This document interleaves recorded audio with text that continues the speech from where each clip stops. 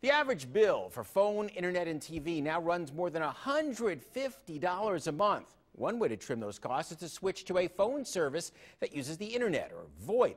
Well, tonight, one VoIP service comes out on top in a new survey. Ken Lipke switched his phone service to Ooma just over a year ago. I think it's a no-brainer. I've saved, since I've used it, over $400. Our partners at Consumer Reports magazine give top ratings to Ooma, a device that connects to your internet service on one end and your regular phone on the other. There's a one-time cost of about $150 for the black Ooma box. Then your savings begin. Local and domestic long-distance calls are free. You pay just a few dollars per month in taxes.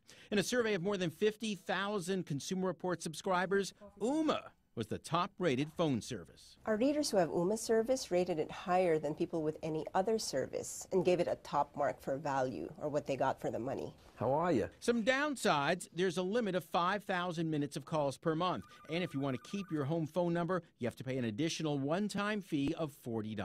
As for reliability and the quality of calls, our survey found that Ooma's ratings were on par with traditional service from big companies like AT&T and Verizon.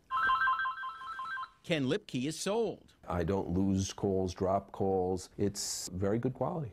And he pays just under $4 a month. Not a bad deal.